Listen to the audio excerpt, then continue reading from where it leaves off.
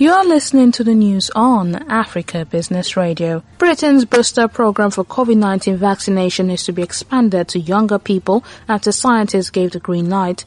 The UK government's Joint Committee on Vaccination and Immunisation says all healthy adults aged 40 to 49 should be offered a booster 6 months after their second dose. The booster program was limited to those aged 50 and over and are clinically vulnerable. Some 12.6 million Britons have received the third jab. The JCVI says that 16 and 17-year-olds should now be offered the second dose of the Pfizer BioNTech jab.